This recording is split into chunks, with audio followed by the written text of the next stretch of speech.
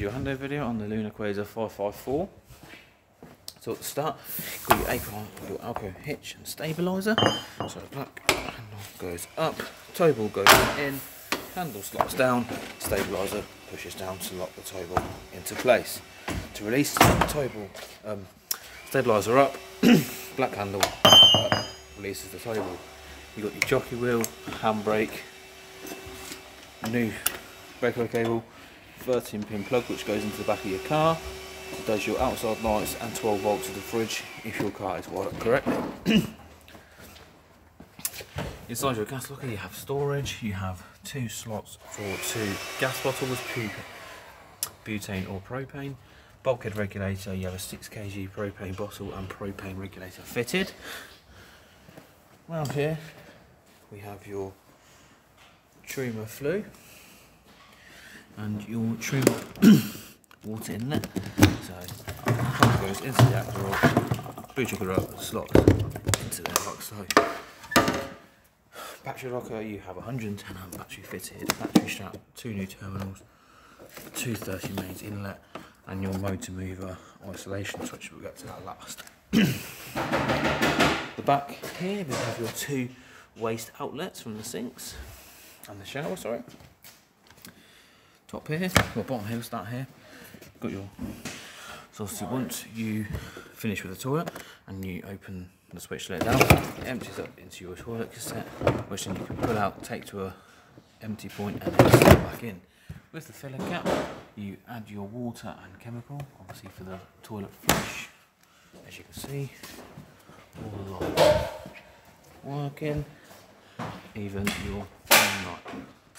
Now inside the caravan, to the right hand side as you come in the door, you have your main control panel. So on the left here you have your awning light, your master, which does all the 12 volt in the van, voltage in the caravan, light, so obviously that's just lights, but there you have got individual lights which turn on and off. Pump, so when you turn that on, just make sure that is in the horizontal position so the water don't get out the bottom, and then you are able to open your tap. Obviously once you first open it after it's been drained, you need to let all the air out the system in this tap and the 2 in the bathroom, so one for the sink and then your shower like so. Obviously once all the air is drained out of the system, your pump will cut in and out as it should. So obviously once you've got the tap open, the pump will cut in, you see a red LED there, and then when it is gone, when the pump's cut out, there you go, the red LED turns itself off. Underneath us here we have a Truma control panel. So on the left here we have your internal temperature, so you've got 0 to 30. Then you've got hot water, so you can have it on eco, hot or boost. Then obviously you've got your source, gas and electric, too, so obviously gas and 1 kilowatt, gas and 2 kilowatt, and you've got electric 1 and electric 2, so 1 and 2 kilowatt there again. Your fan, so obviously when you have your internal temperature turned up to a set degree, you have an option to have eco, high, eco and high. But when your temperature is turned off like so, and you go on to your fan, it will only give you the option to vent. Once finished, hold this button in like so, just for a few seconds, and it will turn itself off. So under here, next to the drain off valve, we have your motor mover box, and we have your main, your consumer unit. So you have your main RCD, which I recommend you press the test button every time you connect to your power, just to make sure it's tripping correctly. 3 MCBs and 12 volt fuses. Across from me here we have your Thetford 3 gas hob and electric hob on top, a gas grill and a gas oven. So obviously to ignite, all you would do is push in this knob here to the left and what burner you want, push it in like so, and obviously will ignite. With the electric hob, slightly different, same sort of thing. You've got 1, 2, 3, 4, 5, 6 settings, 1 being the lowest, 6 being the highest. Obviously then that electric hob will get hot. With your grill, same thing, pushing this button here, igniting, and that will ignite your grill. And then with your oven on the knob, push it in, choose what setting you want, and then push it in like so, and it will obviously light. Underneath your oven you have all your valves, so your gas for every appliance, just in case you need to turn them off. And then behind me we have your Dometic fridge, so to turn it on, hold that button like so, power button. You have 3 settings: electric, gas or battery. So electric when connecting to mains, gas obviously when connected to gas. When you set it on, the fridge will start ticking and obviously it will ignite. If it does not ignite, this triangle here will flash red and this icon here will flash blue. Obviously if you've just turned it on, obviously it might not light for the first time, so obviously just press this warning light here. That obviously just resets the system, or you can always turn it off and back on again and check your gas supply.